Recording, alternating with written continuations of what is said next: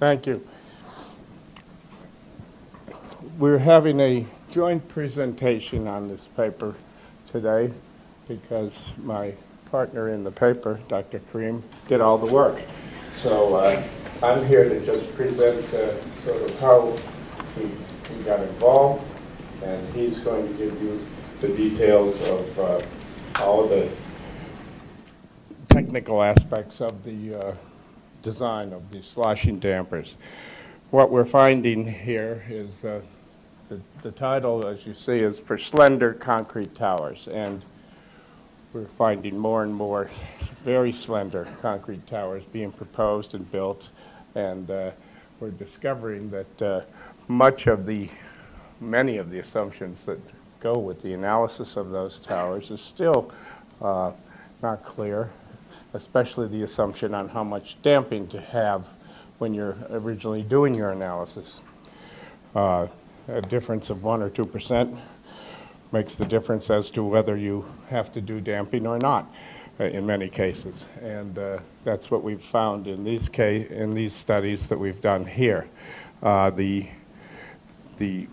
first couple of slides, you'll see many of this type of presentation throughout the conference.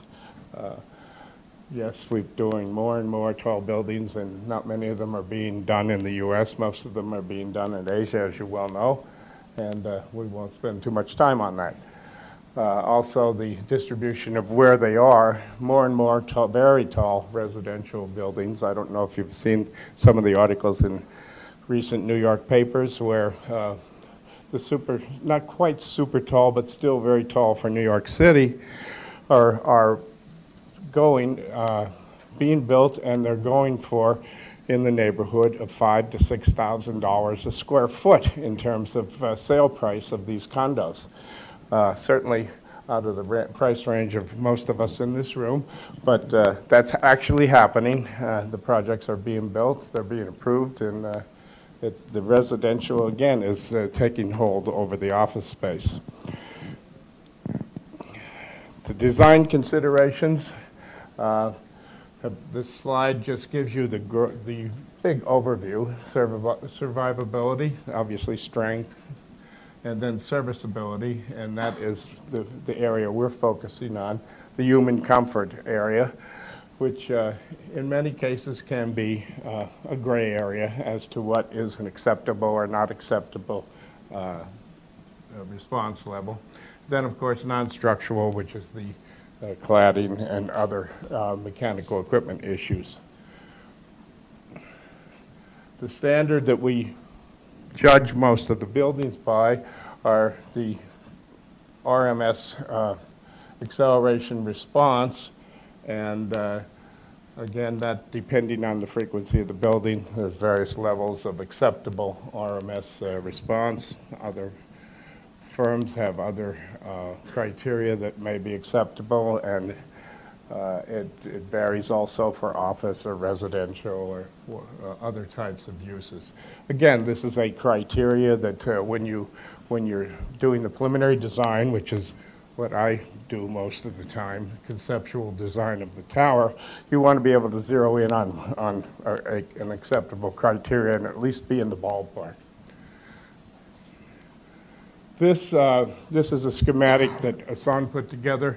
Sort of shows what I've done in a lot of cases where I've been brought in as a consultant, probably mainly because of my gray hair, and some of the young guys want to have some opinion that has been doing this for a while. But one of the easier ways of trying to get a handle on what the acceleration response of a complicated tower would be is to just not go right into the wind tunnel. No offense to the wind tunnel people, but we do like to calculate things, and Notre Dame has come up with this website that I find quite useful, and even though the building shape may not fit the exact format of what's in the website, you can usually provide another level of modifications before you go in. But it will give you a rough idea if you're in the ballpark with your building response in terms of wind action. I find it quite useful. It gets has got me to numbers that are close enough for preliminary design purposes, knowing whether you have a big problem, little problem, or no problem. And that's sort of what I look at when I'm trying to design a system for a tower. This, if your format doesn't fit, you call Hassan, he'll tell you what factor to apply to maybe modify the results for a different shape or height.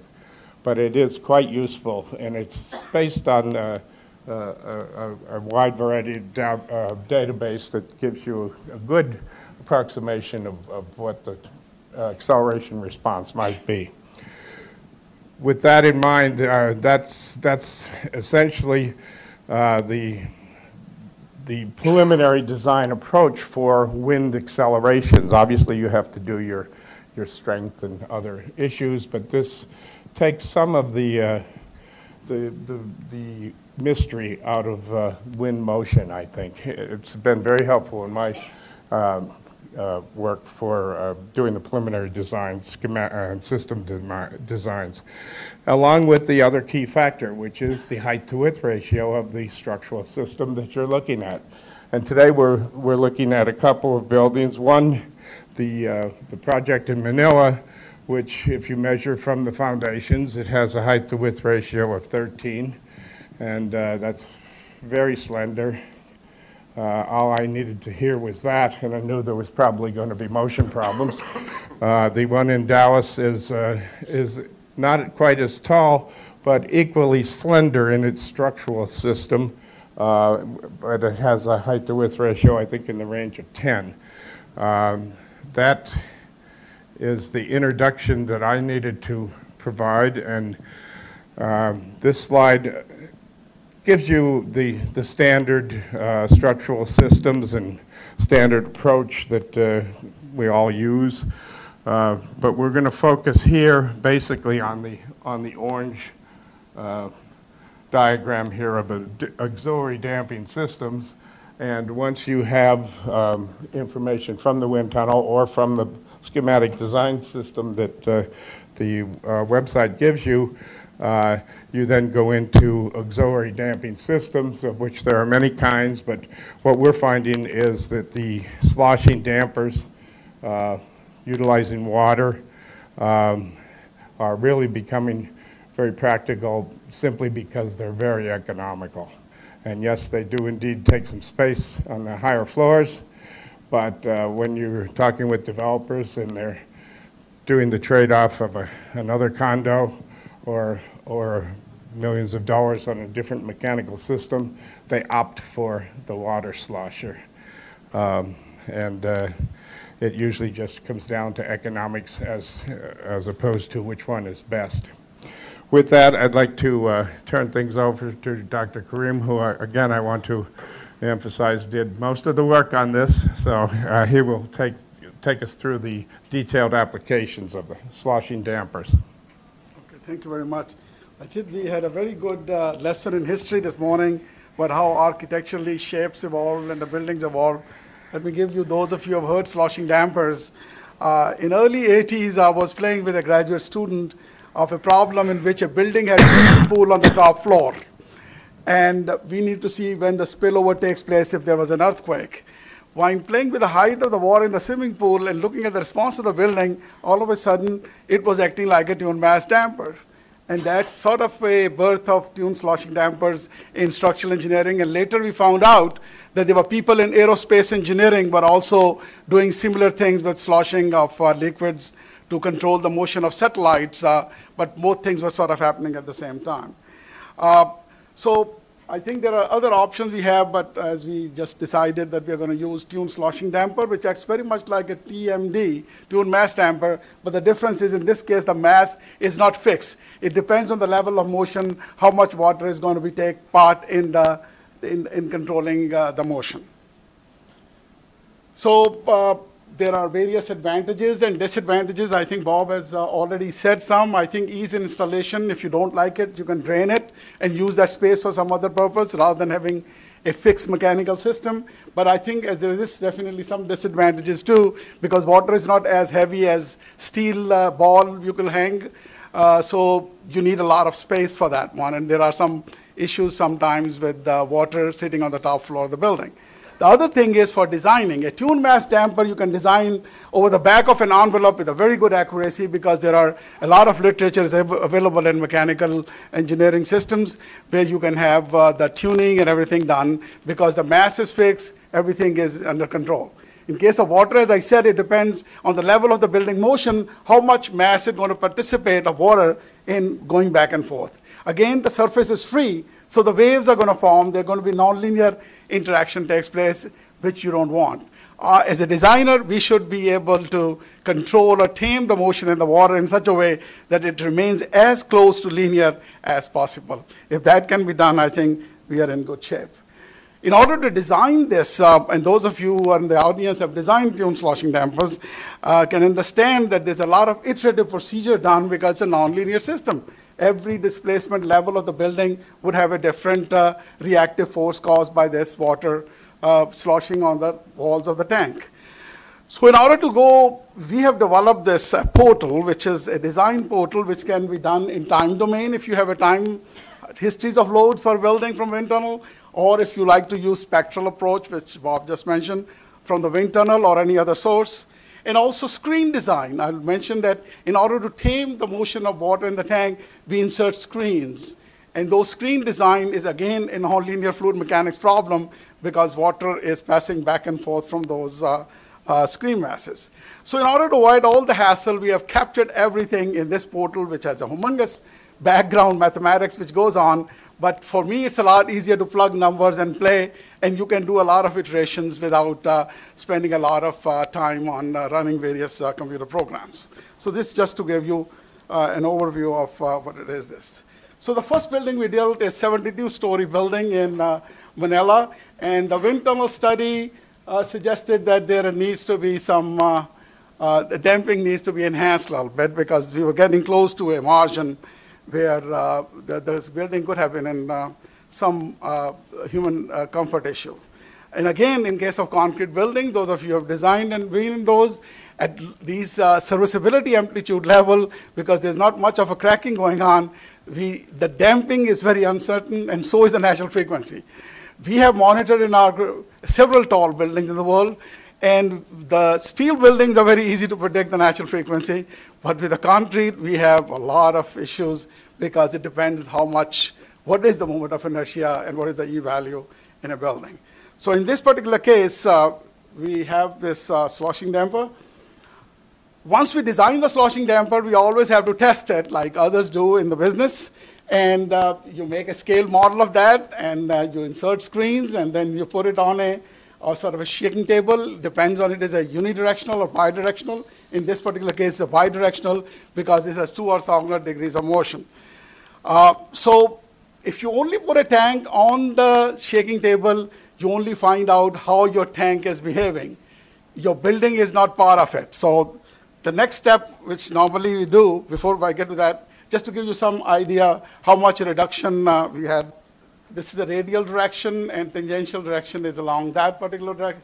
We have reduced acceleration by 22% and 21% in this particular case. So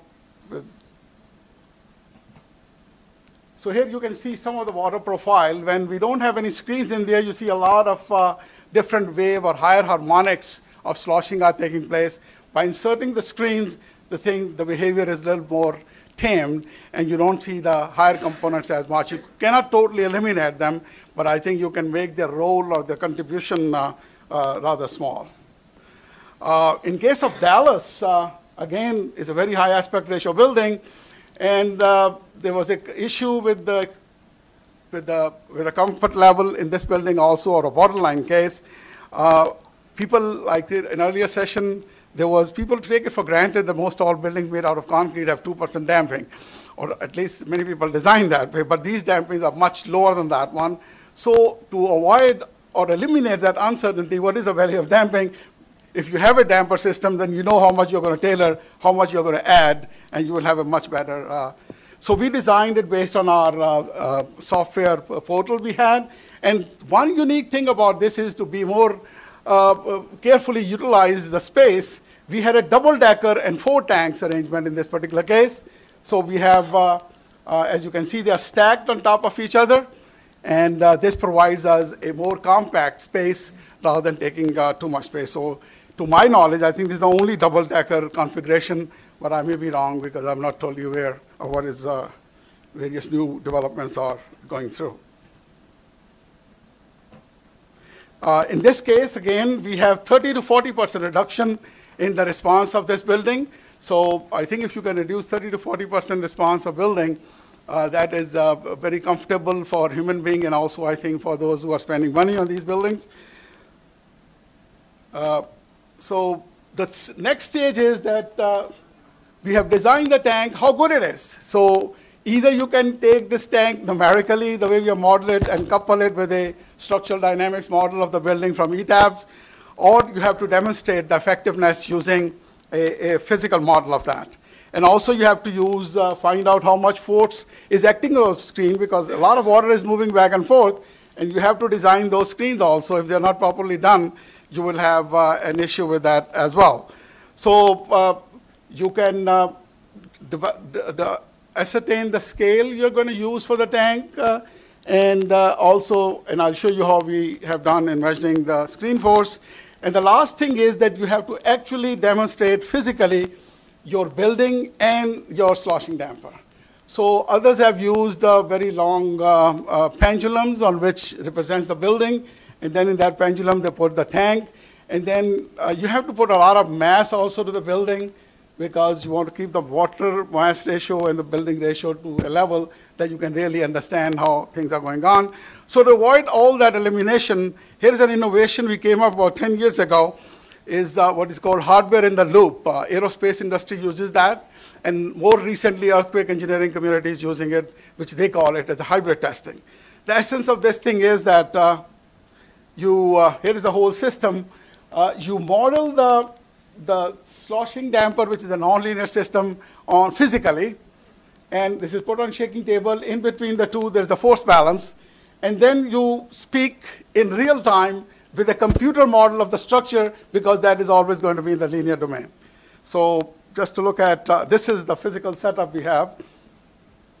And as I just said before, people have used this or many other different variation of this one.